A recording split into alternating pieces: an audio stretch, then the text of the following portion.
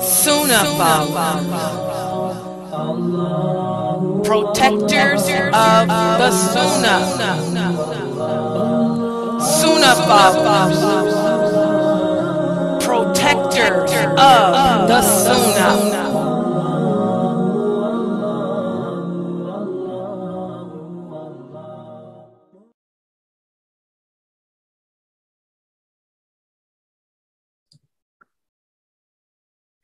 Alhamdulillah, wa salat, wa salam Allah, wa rasulullah.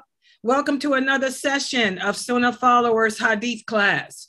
And this is the class wherein we discuss hadiths that pertain to women in Islam, or issues from the Sunnah that pertain to women in Islam. And again, we're using the book compiled by Sheikh Muhammad Saeed Atli, entitled 200 Hadiths for Muslim Women. For those of you who don't have a copy of this book, I really strongly encourage you to go and purchase a copy of it. He's having a 20% off sale right now. Go to his website at atlyonline.com, atlyonline.com, all one word, ADLYONLINE.com. Okay, and purchase this book. And he has many other great books that he's put together about various different hadiths and different topics of Aqidah that every Muslim should be aware of. So let's take a look at the hadith that we will be discussing for today. Let me put the hadith up on the screen for us to review.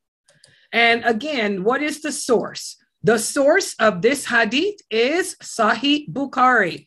Again, the source of this hadith is Sahih Bukhari, and it's narrated by Abdullah ibn Umar.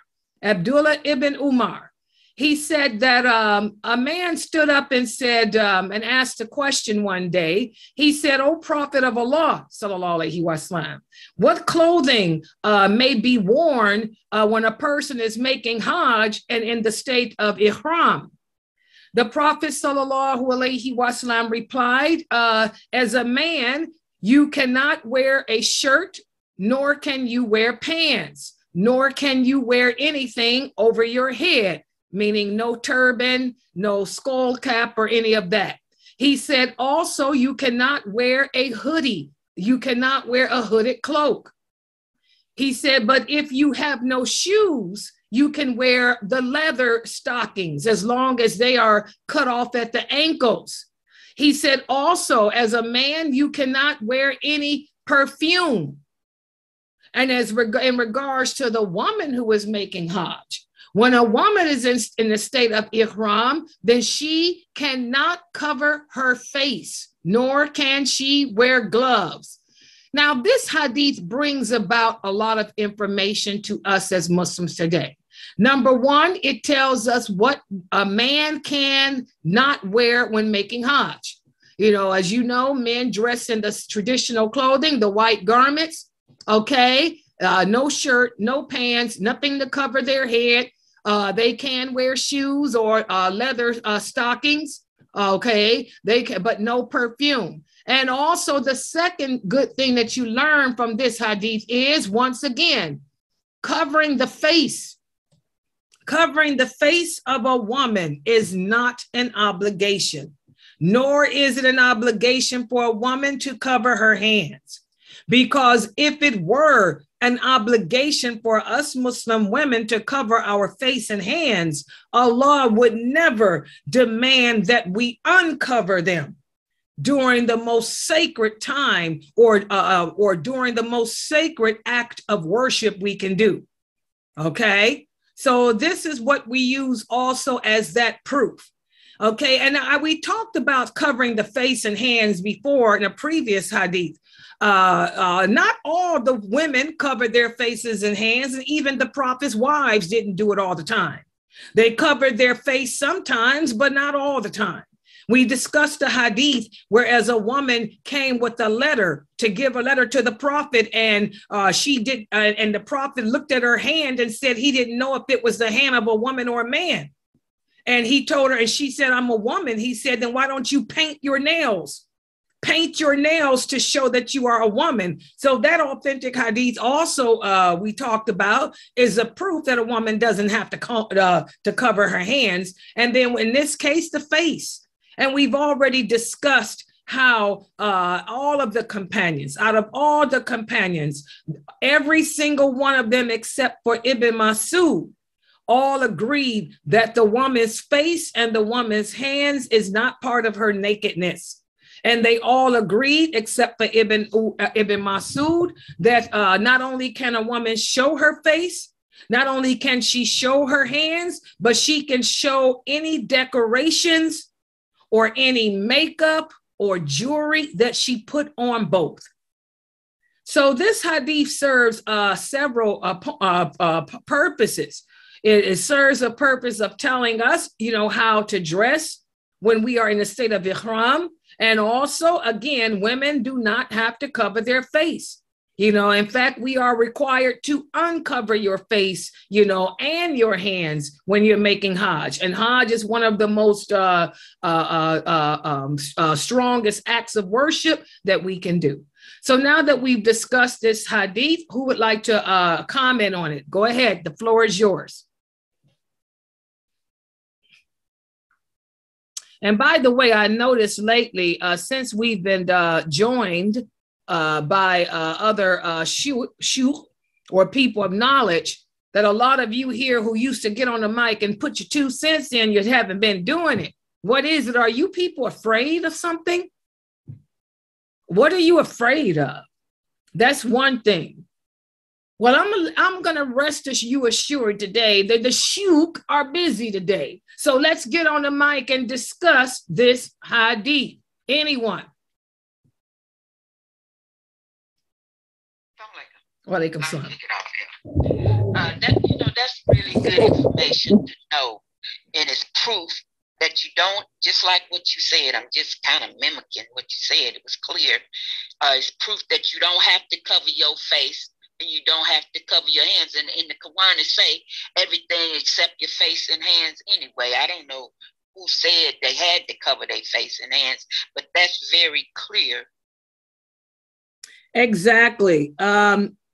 Exactly. It's very clear, and again, where does these misconceptions come from? I don't know. Uneducated people in our religion, people who like to put themselves forward in the presence of Allah. And one of the things that I teach you guys is if something is not clear through the Quran or the authentic hadith, then we look to see what the companions had to say. Okay, and like I said, all the companions except for Ibn Masud have agreed on this issue, that when Allah says in the Quran, accept what naturally appears thereof, that verse is in reference to the woman's face, hands, and any makeup or decorations that she put on them. And, no women were more beautiful than the Arabic women. The Arabic women love to beautify themselves and decorate themselves just like the Greek women did, just like the Roman women did, just like the Persian women did, just like the Indian women did. This women have been beautiful. It's the nature of the woman to want to beautify herself. Allah tells us in the Quran that the purpose of clothing is to cover your nakedness and to adorn and beautify yourself. So again, these misconceptions come from uneducated men and women amongst us. And that's why it is so careful as Muslims that we are cautious as to who we take our knowledge of Islam from. If they are not giving you the clear evidence is derived from the Quran or the authentic hadith. And when it comes to things that are not defined clearly, if they don't give you what the companions had to say, then you need to walk away. Okay, go ahead, Sister Aisha. Okay. Your internet is lagging. Okay, try it again. Okay, can you hear me now? We can hear you, but it was lagging. Try it again. Go ahead.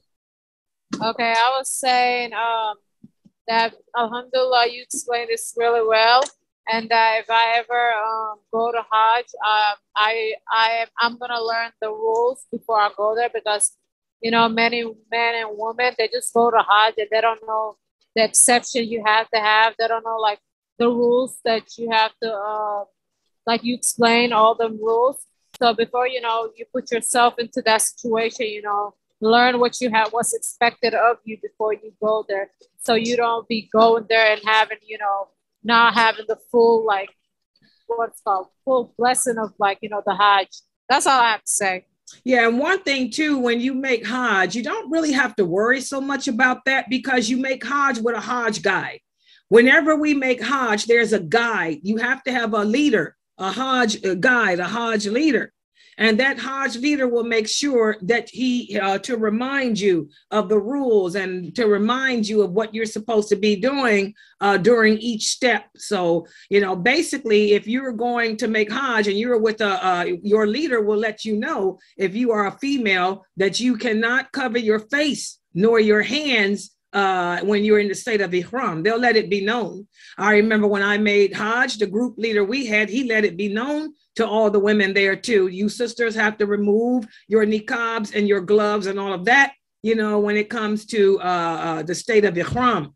So they'll explain that to you. And they'll also explain to you what you're supposed to be doing in each, during the way in each event and all that too. So that won't be a problem. But like she said, it's good to educate yourself ahead of time so you know what's expected of yourself. Thank you for sharing it. Anyone else would like to comment? And again, this is the hadith wherein the Prophet sallallahu alaihi wasallam has forbidden men to wear shirts, pants, or even cover their head or wear perfume when they are in the state of Ihram doing Hajj. And for the Muslim women, we can wear anything we want to. There is no certain color or no certain dress as long as our body is covered and our skin is covered. And when we enter into the state of Ihram, we have to remove our, make sure our face is not covered and our hands. Anyone else would like to share? Any other comments? Okay, well, I'd like to thank everybody for joining and participating in this session of our Hadith class. Subhanakallahumma wa bihamdika ashhadu an la ilaha illa anta astaghfiruka wa atubu ilaik.